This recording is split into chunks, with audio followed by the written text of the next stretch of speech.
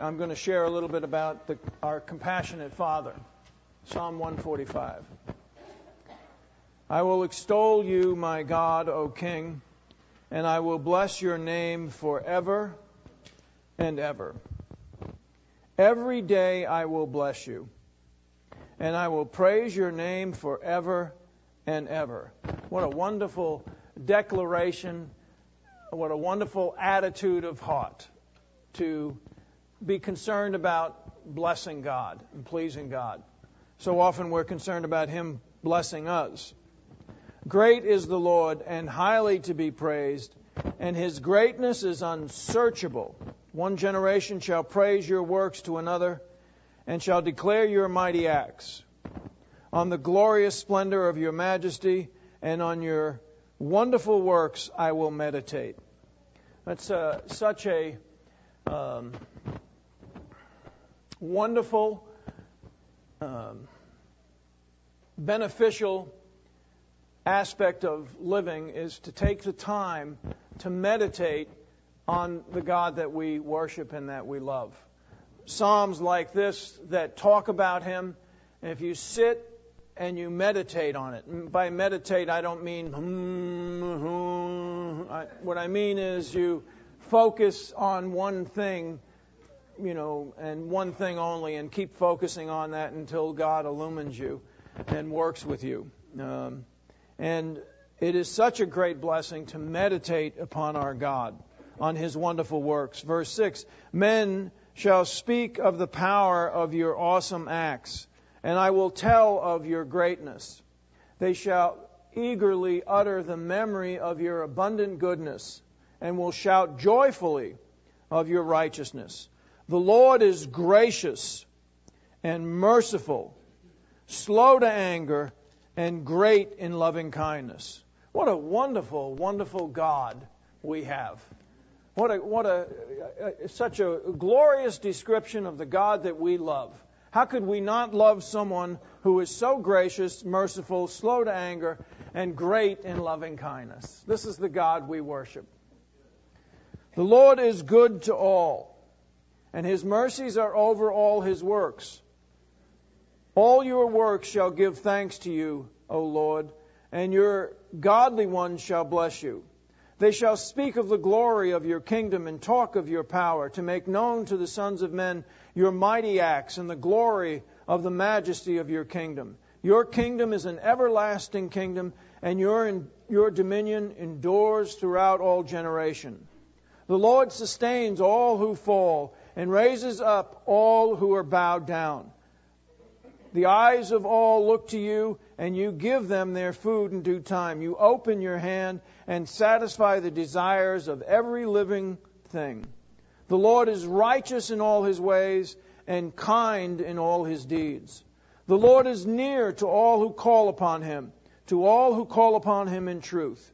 He will fulfill the desires of those who fear Him.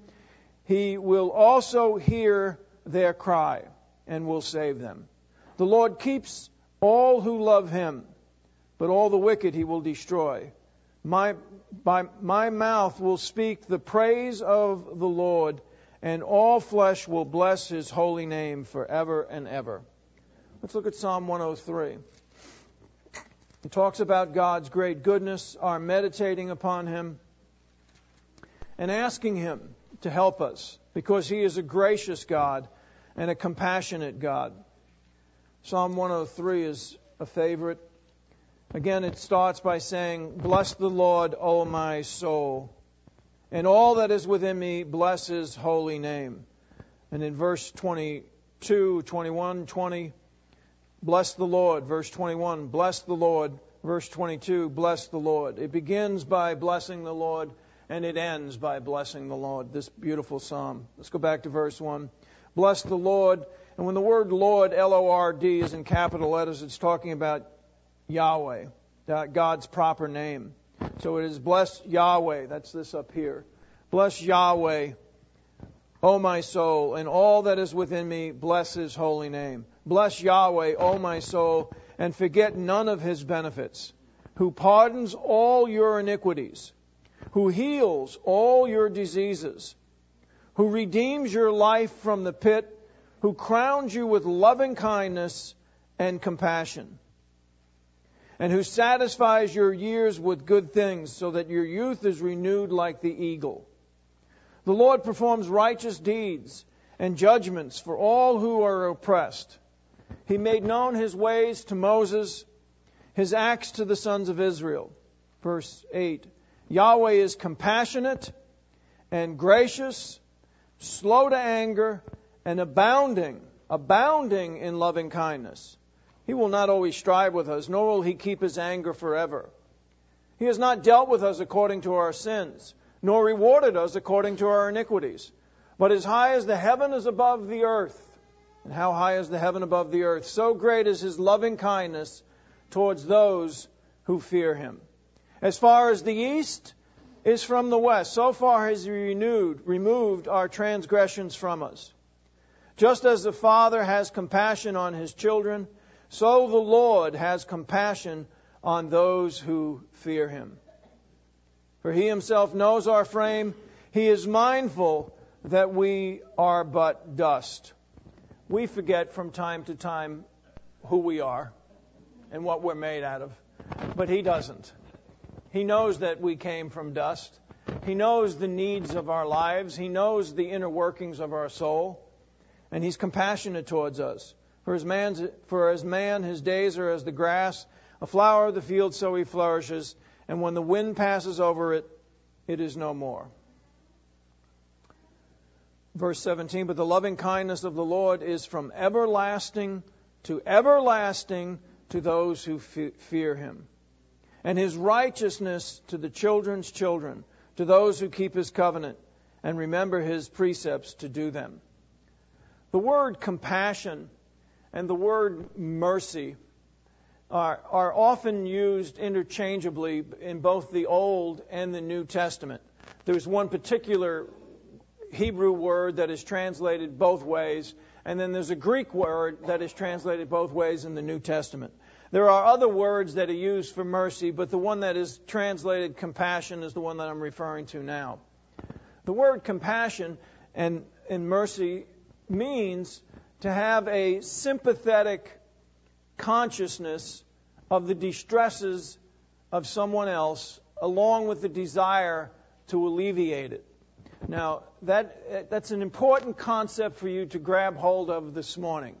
That's what I'm focusing on. I've just read 2 Psalms to you, both of which spoke about these things.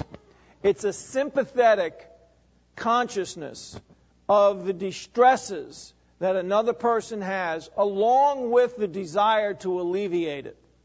God is compassionate, sympathetic. He feels what you feel. He understands you. He has compassion for you. That's what it means. He knows what's going on in your heart, in your life, in your mind. He knows what's going on. And He feels for you. He has sympathetic consciousness of you and of your distresses and a desire to eliminate it. I walked into the apartment with one of the believers who asked me to go with him to meet this woman who was in tremendous distress. I went up to her. She didn't know me. I didn't know her. But right away, my heart was overwhelmed with compassion for her because I knew what had happened in her life. I embraced her, and she started crying to me.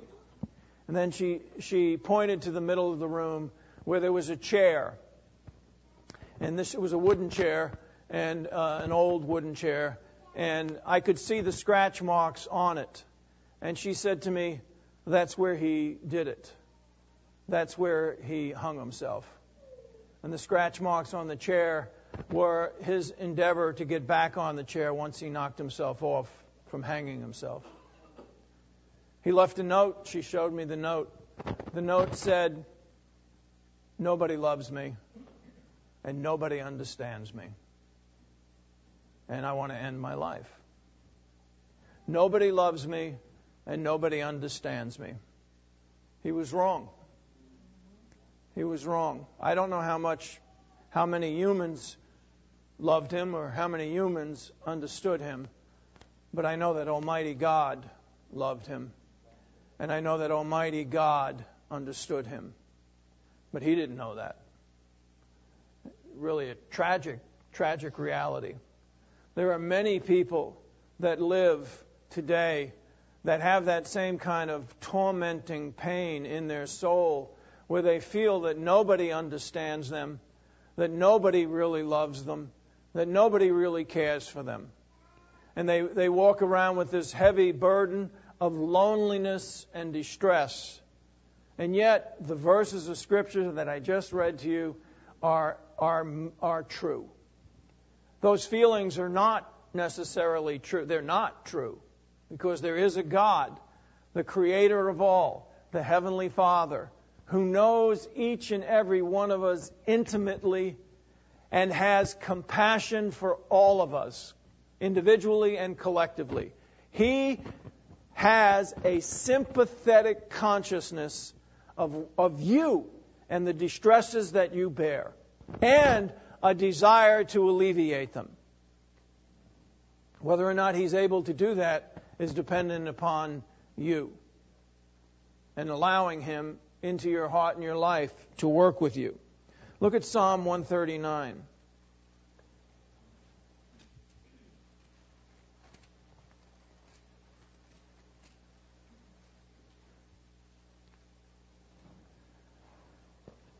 Psalm 139, verse 1 says, "O Yahweh, you have searched me and known me. You know when I sit down and when I rise up. You understand my thoughts from afar. You scrutinize my path and my lying down, and are intimately acquainted with all my ways. Even before there was a word on my tongue, behold, O Yahweh, you knew it all. You have enclosed behind me and before me." You go before me and behind me. "And lay your hand upon me. Oh, such knowledge is too wonderful for me. It is too high. How can I attain to it? Where can I go from your spirit? Where can I flee from your presence? If I ascend into heaven, you are there. If I make my abode in Sheol, in the grave, behold, you are there.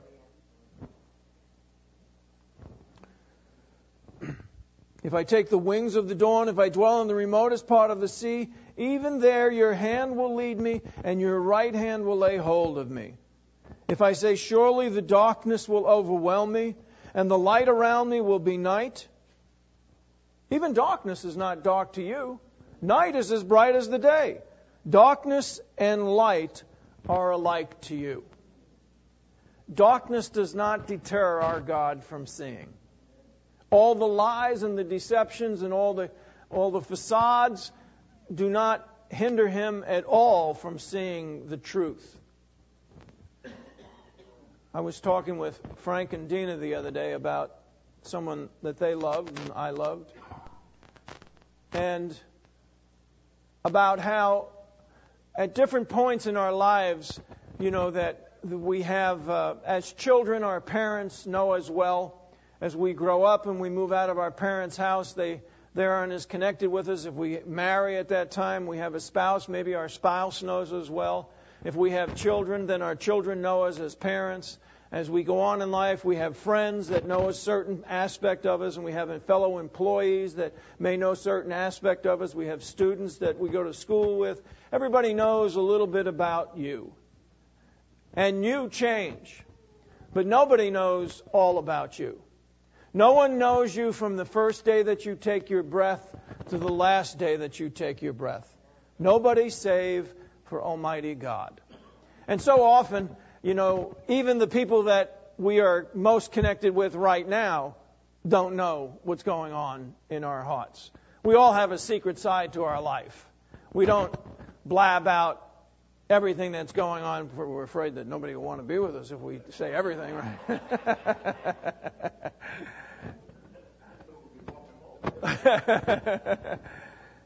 So my point is that really nobody knows you inside and out, save one, the Lord God.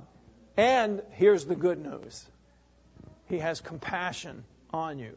Not only does he see the darkness does not deter him, the lies do not deceive him, he sees clearly, consistently, and he knows what's in your heart. And he has the desire to alleviate it. This is our God. And the good news about our God is he's our Father, too. He has a fatherly concern about us. We're in pretty good shape when you think about it that way. It's much better than trying to kill yourself. Because that's not the answer. The answer is found in God, in allowing Him into your life. Where do we stop in Psalm 139? Let's pick up on 13. For you formed my inner parts. You wove me in my mother's womb. I will give thanks to you, for I am fearfully and wonderfully made. Wonderful are your works, and my soul knows it very well. My frame was not hidden from you when I was made in secret and skillfully wrought in the depths of the earth. Your eyes have seen my unformed substance. What? When you were dust, before you were,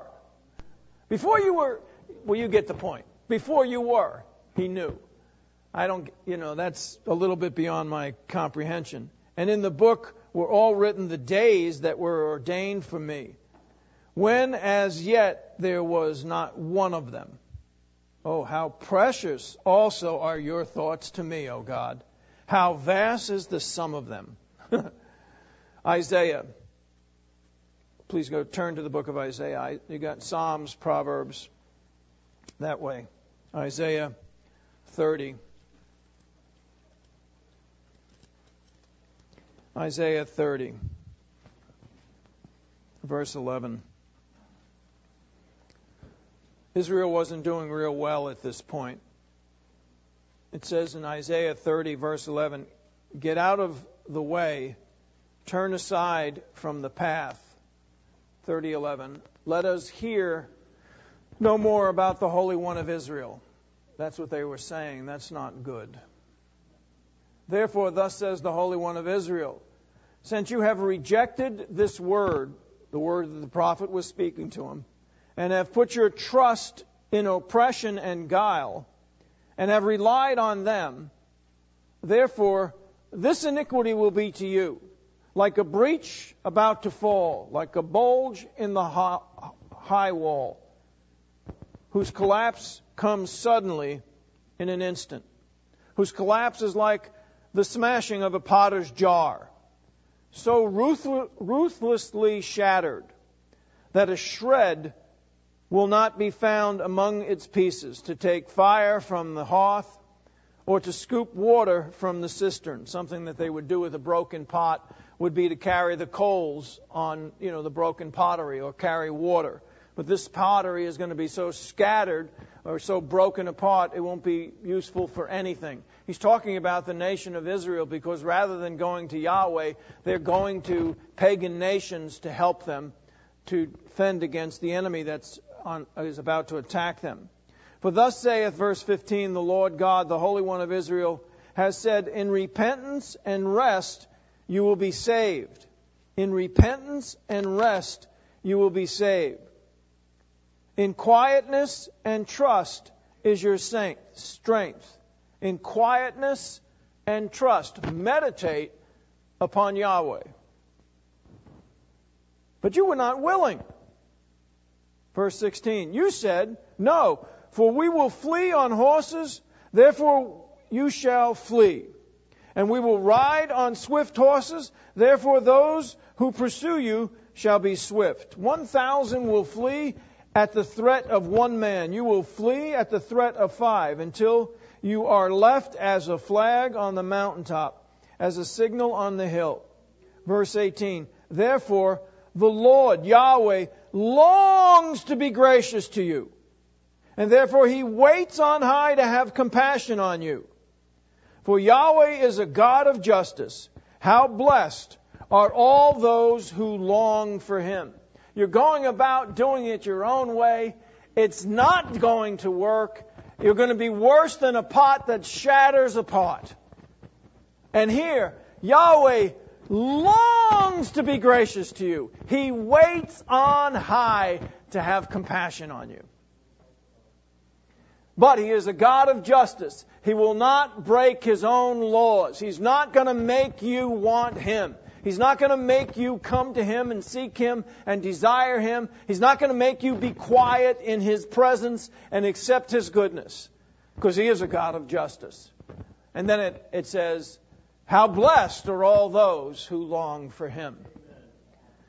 What a wonderful, wonderful thought, that our God longs to be gracious to us. He has a passion and a great desire to be gracious to us. He waits on high to have compassion on us. But we have to allow Him into our lives. We have to, I thought of this, and it's just surrender. And I don't mean praising Jesus like surrender. I mean like lift your hands up and give up. Surrender. That's what I mean. Give up. I can't do it on my own. I surrender. God help me. And the great news is, He has compassion. He knows you inside. He knows you better than you know you. You blow your mind half the time. I can't believe I just did that. I can't believe I said that. God's over there. Well, I'm not surprised. Do you think you could find Micah in the Old Testament? Going back towards the New Testament, Micah chapter 7. It's after Jonah, which is after Amos, which is... I found it quite quickly because I knew the teaching, and I put my ribbon there. Micah chapter 7. If we all had the same Bibles, I'd tell you the number, but the page number, but we don't. Micah 7, yeah. If you can't find it, that's all right. Act like you're there, and I'll... Micah 7:5. Do not trust in a neighbor. Do not have confidence in a friend. From her who lies in your bosom, guard your lips. For sons treats fathers contemptuously. Daughter rises against her mother. Daughter-in-law against her mother-in-law. Man's enemies are the men of his own household. Remember that quote from the New Testament. But as for me, I will watch expectantly for the Lord. I will wait for the God of my salvation. My God will hear me. Do not rejoice over me, O my enemy. Though I fall, I will rise. Though I dwell in darkness, Yahweh is a light for me. I will bear the indignation of Yahweh because I have sinned against Him, until He pleads my case and executes justice for me. He will bring me out to the light, and I will see His righteousness. Verse 18. Who is a God like you, who pardons iniquity and passes over the rebellious acts of the remnant of His possession? He does not retain His anger forever, because He delights in unchanging love. Isn't that a great phrase? Unchanging love. There's a song like that, isn't there?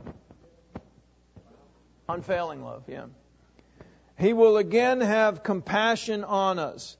He will tread our iniquities underfoot. Yes, He will cast all their sins into the depths of the sea. You will give truth to Jacob and unchanging love to Abraham. For you swore to our forefathers from the days of old. I love that. Just love that. He's saying, Micah's saying, don't trust in anybody other than Yahweh. Now, obviously you can take that to an extreme. We trust each other to a certain degree. I mean, we trust the people that are in our lives, but ultimate trust belongs to only one. The one who knows us inside and out, and who has compassion and the ability to alleviate and to direct our lives. Trust it all to Him. And His love is unchanging. He does not change. I am the Lord God, I change not. We change, He don't. And when you go off on your little escapade and you get in all the trouble that you get in, when you decide to stop the nonsense and turn around, you'll find a God that has not changed. He's still compassionate. He's still gracious. He's still long-suffering. He still is abounding in loving kindness and truth. And He will forgive you and He will work with you. He's incredible, the tolerance that He has for people like you.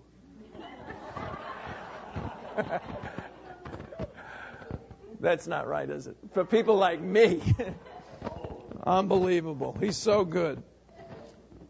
In 2 Chronicles 16, I'm not going to go there with you, but it says, the eyes of the Lord look to and fro throughout the earth for those that He can bless. Because He's a compassionate God. But He's not an intrusive God. He's not a bully. He's not a control freak. He's not going to make you. You can pray for God to take control of you all you want, but He's not going to do it. He will assist you. He will help you. He will give you. He will work with you. But you've got to surrender and allow Him in your life. And what a wonderful situation, because He's so compassionate. And Jesus was the same way. In Matthew chapter 9, that's the thing that we so love about our Lord. We see God in operation through Him. We see that a man can be God-like and have the same kind of compassion that our God has. Because Jesus, everywhere He went, demonstrated the compassion of God in His life. All of the healings and the love and everything that He did oozed of compassion. In Matthew chapter 9, in verse 10 it says, Then it happened that as Jesus was reclining at a table in the house, behold, many tax collectors and sinners came and were dining with Jesus and His disciples. And when the Pharisees saw this, they said to His disciples, What's your teacher eating with the tax collectors and the sinners for? Weenies. Can you imagine having the audacity to criticize Jesus? Talk about missing the mark. And you got to love Jesus' response. And when Jesus heard this, He said, You morons, get out of my face. No, that's what John McCabe said. That's not what Jesus said. And when Jesus heard this, He said, It is not those who are healthy that need a physician, but those who are sick. In other words, who would you have me to hang out with? He hangs out with people like me that have need, that are wanting, that come, that understand how badly I need His help. I'm afraid to put my pants on without His help. We need Him. That's who He came for, those who understand the need. He hung around with the sinners and the tax collectors. This to me was an invitation when I read this. I can fit in here. There's room for me because I am weak and failing and a sinner and needing of help. The Pharisees couldn't fit in there because they thought they had it all together. They thought they had it together enough that they criticized the Son of God. You imagine thinking, how wrong a way of thinking, how prideful. If you want the loving compassion of the God that we serve in your life, you have to allow Him in with humility. And Jesus knew that. He knew that the tax collectors and the sinners would be more prone to being receptive to the goodness of God than those who thought they had it all together. Our weakness can be our greatest strength if it leads us to Him. And then Jesus says to them, Jesus heard this and He said, It is not those who are healthy who need a physician, but those who are sick. But go and learn what this means. I desire compassion and not sacrifice. For I did not come to call the righteous, but sinners. He tells the religious leaders to go back into the Old Testament and see what it says when it says, I desire compassion and not sacrifice. I'm not looking for religion. I'm looking for people with heart. I'm looking for people who are like me, who can have a sympathetic consciousness of the distresses of other people and the desire to alleviate it. That's what Jesus was all about, and that's what Jesus' disciples are supposed to be all about. Not people who see other people's weaknesses and feel good about themselves that it's not theirs, or feel superior in that, at least I'm not that screwed up. Rather, where they see like God sees, a heart of compassion, and they see like Jesus sees, a great heart of compassion. And of course, in Hebrews chapter 2, it talks about Jesus having ascended into heaven. And why don't we look at it? Hebrews chapter 2. All the way at the other end of your Bible, at the back of the Bible. Before Revelation. Hebrews chapter 2. John was sharing on this just yesterday with us. In Hebrews chapter 2, in verse 17. Therefore he had to be made like his brethren, talking about Jesus. In all things, therefore he had to be made like his brother in all things, so that he might become a merciful and faithful high priest in things pertaining to God, to make propitiation for our sins. Jesus is a merciful, compassionate, merciful, faithful high priest. Verse 18, for since he himself was tempted in that which he has suffered, he is able to come to the aid of those who are tempted. I think a lot of people go through this thing. I've certainly, in counseling with people or witnessing to people, I say to them, well, why don't you come to fellowship? Why don't you come to church? He says, well, let me get it together first and then I'll come. I just don't feel like it, I'm not, I wouldn't feel right there. I mean, I'd be with all these other people and then I'd be, I'm kind of dirty. So you haven't been to my church? No. That's a deception. It's just a flat-out deception. Let me get it together and then I'll come to church. That's not the way it works. You come and then you get it together. You allow God to work in your heart. I mean, who are we tricking here? God knows us from the very breath of the first. He knew us before we were, right? That's what he said. When we were in the dust of the ground, before our mommy and daddy came together, he knew us. So we're going to trick him now. That's sort of silly. And Jesus, who's at his right hand, is a merciful and compassionate, caring high priest. He's ever there to help us in our time of temptation. He went through the temptations.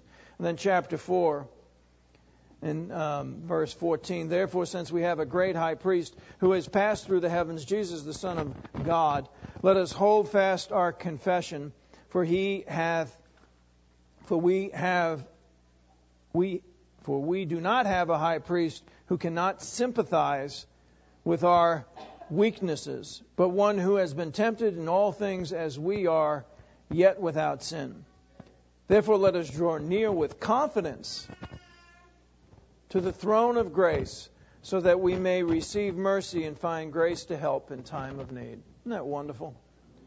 And then I'll leave you with this thought.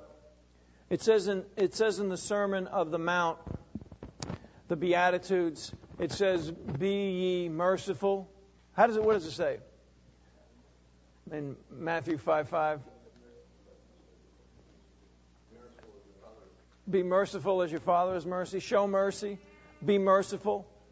In other words, you could say, be compassionate as your Father is compassionate. If you want mercy, show mercy, give mercy. And then in Luke 6, I thought I had these in my mind. I don't. Look at Luke 6:32.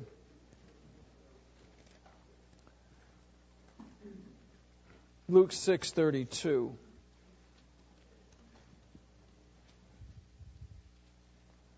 Oh yeah, this one here. If you love those who love you,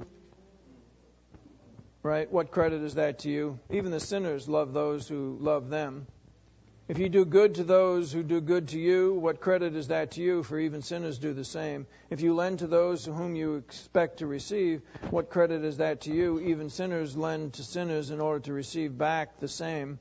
Verse 35, but love your enemies and do good and lend, expecting nothing in return. And your reward will be great, and you will be the sons of the Most High God. For He Himself is kind and grateful to the evil man. Be merciful, just like your Father is merciful. After that description there about not being in a reciprocal relationship of love with people. Everybody does that. Everybody can figure that out. Everybody can bond in that regard. You scratch my back, I scratch your back. Instead, after that, he follows, now be merciful like your Father is merciful. I mean, God is not looking for a return, and nor should we. But the point I wanted to make is, I've just spent this time explaining to you how merciful our God is and how compassionate it is. And again, that compassion meaning that He has this sympathetic consciousness of your distresses and the desire to alleviate them. He certainly has the ability to alleviate them, but if the desire becomes a manifestation, it's determined by our allowing Him into our lives to utilize the compassion that He has to bring deliverance to our situation. And then we see that Jesus is the same way. He was the same way, and He continues to be a merciful high priest at the right hand of God, and we can approach the throne with great confidence because of that. And now He says to us, you be that way too. You be compassionate. And it says in Colossians that you should be filled, a heart filled with compassionate. Be merciful like your Father is merciful. Well, you know, I'm lacking in the ability to be merciful or to be compassionate like my God, in that I wasn't there when you were born. You know, I didn't know you before you were formed, and I haven't been with you every day of your life, and I don't know what's in your heart and your life. So I'm not as capable of doing it as He is. And I'm certainly not close to being where Jesus was so that I could have the same kind of compassion. This is the stuff that I can tell myself so that I don't have to have compassion. But the fact is, I have God in Christ, in me, with the Holy Spirit. All I got to do is ask them to make me compassionate. You know, I'm just like you. I'm self-centered. My feeling for you is that you should feel for me. You know, why don't you understand me? You know, and that's that human perspective. How am I going to get this merciful, compassionate attitude towards my fellow man? It comes with the Spirit. It's an enablement that God gives us. And that we should feel what other people feel. We should understand the stone that's in the other man's shoe instead of criticizing the limp. We should feel as He feels, and He will empower. If you have the desire to do it, He'll empower you to do it, and then you'll start to see and have the same kind of heart and compassion that our Lord Jesus Christ has and God our Father has. And then life has a whole different perspective to it. Heavenly Father, help us to be compassionate like You.